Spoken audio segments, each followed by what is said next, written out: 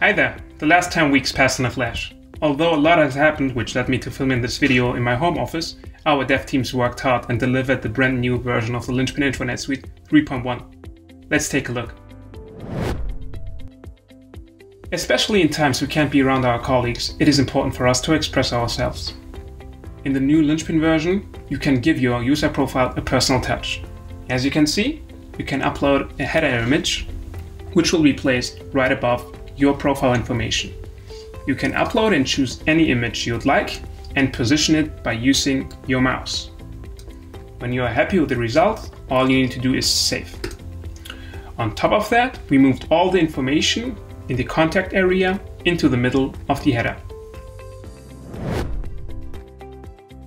So in order to make it easier for you to browse the new user profiles, we have redesigned the people directory. The people directory, which can be accessed through this icon in the header, displays all users who have access to your Linchpin or Confluence site. As you can see, we have unified their interface so it matches the hubs from the microblog or news, for example. And in addition to that, you can filter that list below. For example, let's take a look for someone who works in Germany and speaks French, and you see this list is filtered down. The filters you can see here can be configured in the administration. All you need to do there is choose a profile field, save the configuration, and as soon as you update the people directory right here, you will now see that you can also filter for another profile field. One of the first steps almost every administrator takes after installing Linchpin is changing the theme so it matches the corporate design. The Linchpin theme allows you to do so. The new version makes it even easier for you now. Linchpin theme configuration comes now with a theming wizard, which can be started by just clicking on the button. All we need to do now is upload a file, in this case a logo, click on next, and you can see that the theming wizard tries to read the color code of that logo.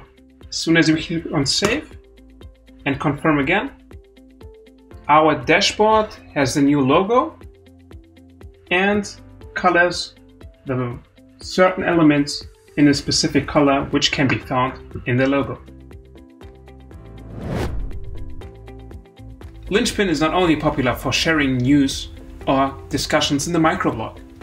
Linchpin is based on Atlassian Confluence, which is why it comes with a broad set of collaboration tools. With the new Linchpin version, we bring more attention to these features. As you can see here in the sidebar, we have added a few bubbles. Now, users can see their Confluence task, they can see the activity stream, and if there is an uplink between Confluence or Linchpin and Jira, you can see your open Jira issues. Which information is displayed here can be configured in the module configuration of the sidebar.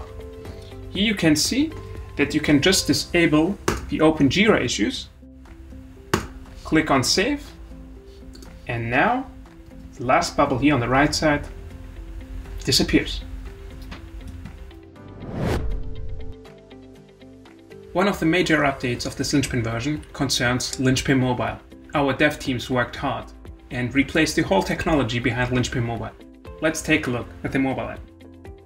As you can see, the user interface is changed. It looks way better, it's more modern, it works faster, it is more reliable and stable, and it works with Confluence Data Center in read-only mode. In addition to that, if you are using Vimeo videos, you can now play them directly from your mobile app. We know that a lot of you are using the View Tracker app to gain valuable insights in your intranet usage. For you, we have an exciting update. The View Tracker from Bitvoodos is now integrated with our Linchpin Enterprise news, so users can now see which news they haven't read yet. New blog posts, for example on the dashboard, contain this purple circle, which indicates that a user hasn't read a blog post yet. So if I click on this blog post and read it, go back to my dashboard, I won't see the purple circle anymore. Not so long ago, we have introduced the Linchpin onboarding and assistant feature, which is loved by the administrators, as it helps them collect information from users without disrupting their workflow. We have listened to your feedback and made some few improvements to them.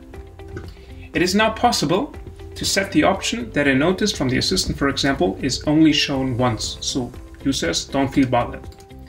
In addition to that, you can now set a start and expiry date, which allows you to prepare those notifications in advance. Alright, that's it. As I said in the beginning, all these features are available in the Linchpin Intranet Suite 3.1, which is already available in the Atlassian Marketplace. Have fun testing them out. Please also excuse the poorer video and sound quality. Hopefully in the next 10 weeks everything will be gone back to normal so we can record the next update from our studio. Talk to you then. Stay safe.